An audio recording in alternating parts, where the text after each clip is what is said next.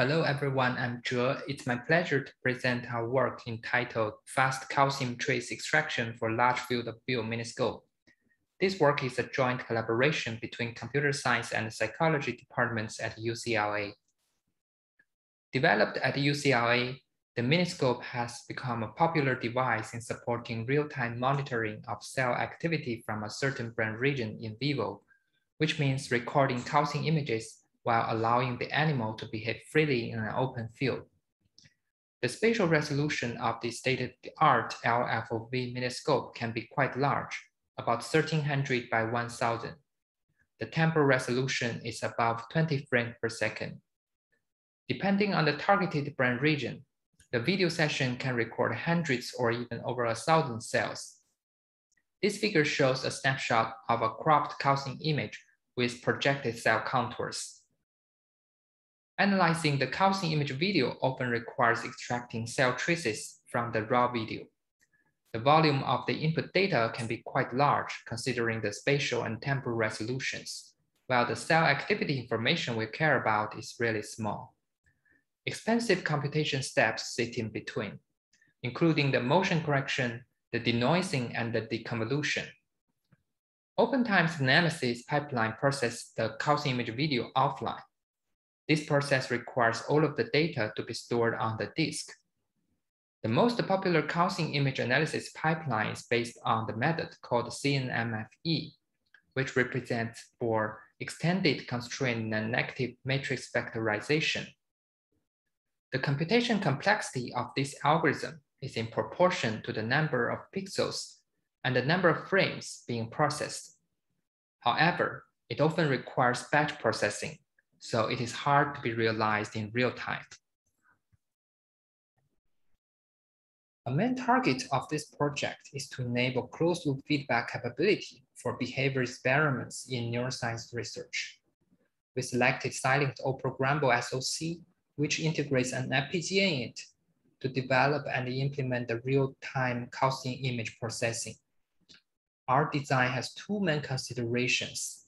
First, the design needs to achieve short and deterministic latency on the calcium image processing in order to realize the closed-loop feedback. Second, we have to make our algorithm hardware design efficient, given the limited resources on the FPGA device. In summary, our goal is to realize real-time trace extraction from calcium images for large field of view Miniscope within 1 millisecond, which is the time precision of the cell firing. The outline of our presentation is organized as follows. I would first like to introduce our real-time calcium image processing pipeline.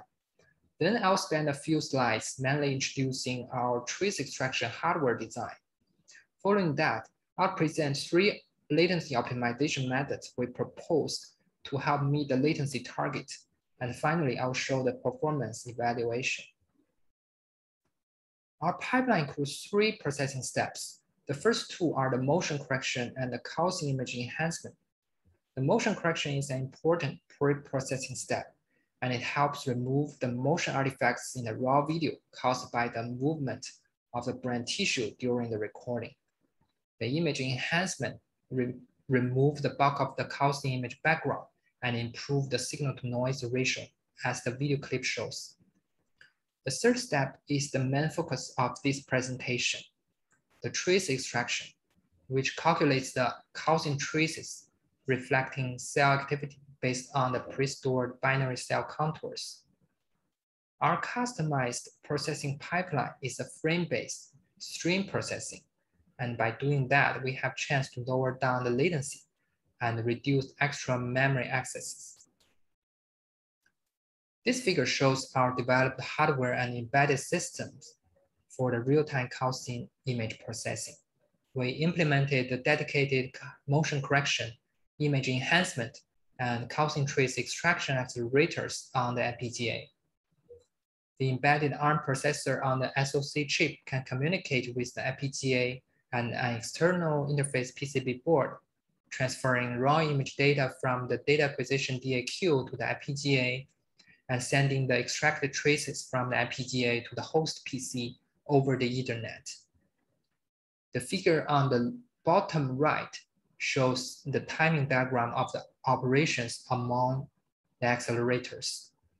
From it, we can see that a large part of the enhancement and the sensor image readout is overlapped thanks to our streaming processing fashion. The motion corrections timing depends on the user-defined image subregion for the template matching, but for sure it can complete during the image readout. The trace extraction needs to apply on the motion corrected and enhanced images, so it has to wait the enhancement step to finish until it can start. We define the latency as the time interval between the end of the image readout and the end of the overall causing image processing for the current frame. Since we can overlap a lot of computation with the image readout, the latency can be largely reduced. We also built local DRAM buffer to store the enhanced image. It helps eliminate the off-chip DRAM access and improve the efficiency. This figure details the tracing accelerator design. It is a 1D solid array composed of customizable and scalable tracing elements, TEs. It takes one input pixel at each clock cycle. Each TE preloads tracing information for 8 different cells. For each cell, we keep the cell center and the 25 by 25 binary cell contour for the trace extraction. These cell contours are stored in local DRAMs inside the TEs. In this way, the design avoids off-chip memory access during the tracing process. This figure gives an example of operation for the tracing accelerator. Assuming at the clock cycle n, a sequence of input data has been fed into the tracing accelerator. At clock cycle n+1, the pipeline moves forward. The input data includes the raw and column indices and the intensity value of a pixel. Next, and next. The pipeline moves one step forward per clock cycle. Within this clock cycle, every TE compares the input raw and column indices against the preloaded cell centers. If it finds the input pixel falls inside the cell contour, the local trace register updates its value by accumulating the input pixel intensity. Otherwise, the trace register keeps unchanged. Next, we introduce 3 latency optimization methods for the tracing accelerator. The first one, we call it region segmentation. In our design, we reuse the tracing accelerator for 4 times to complete all the trace extraction tasks. By default, cells distribute evenly in each round of the tracing, as figure A shows. If we segment regions and constrain the cell locations within a certain region under each iteration, we can save the computation time because we can bypass the scanning of a large portion of image under each iteration. The second latency optimization, we call it fast forward. As the name implies, it can speed up the regular scanning of pixels during the trace extraction. In fact, we found that a large part of the causing image has continuous background pixels. Feeding in those background pixels into the tracing accelerator just keeps the accelerator idle and does not make any effects on the trace extraction results. By skipping this part, we can further reduce the latency. This figure shows the detailed circuit design of the fast-forward mechanism. We figured out the skipping locations offline and stored them inside the on-chip DRAM buffer. A comparator keeps track of the row and column indices of the scanned pixels. Once it hits the target skipping location, it triggers a fast-forward event, and it updates the memory address accordingly for fetching the next input pixel.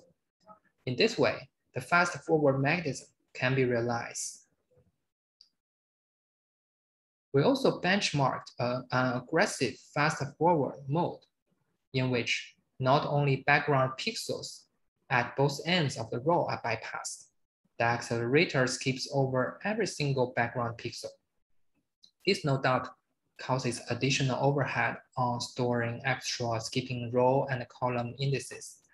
We evaluated the performance and the memory overhead between the normal and aggressive fast-forward modes using 6 different calcium image datasets collected from rats.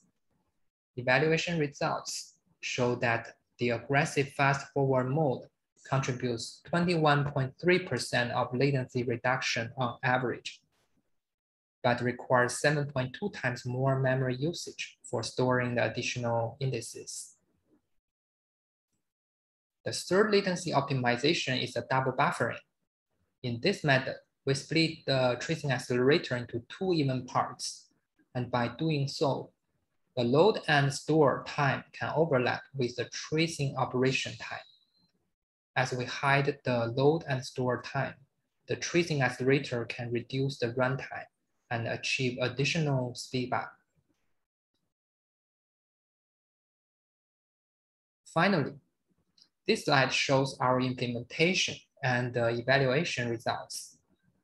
The photo displays our built hardware and the system for the real-time calcium image processing and the trace extraction. The whole pipeline can fit into the Ultra 96 FPGA, though it has utilized almost all of the on-chip DRAM resources. The figure on the right shows the latency measurement results under the proposed optimizations. It also shows the effects on FPGA resource utilization. By combining these 3 optimization methods, the latency of our proposed pipeline can reduce to 589 microseconds, which is below 1 millisecond and satisfies our design target. In conclusion, in this presentation, we introduced our customized FPGA accelerator for real-time trace extraction from calcium images. We discussed the 3 latency optimization methods. By combining these 3 methods, the overall latency of the processing pipeline can be reduced to below 1 millisecond. With that, I believe our proposed methods have the potential to enable closed-loop feedback capability for future brain research based on in vivo calcium imaging. Thank you very much for your interest and attention.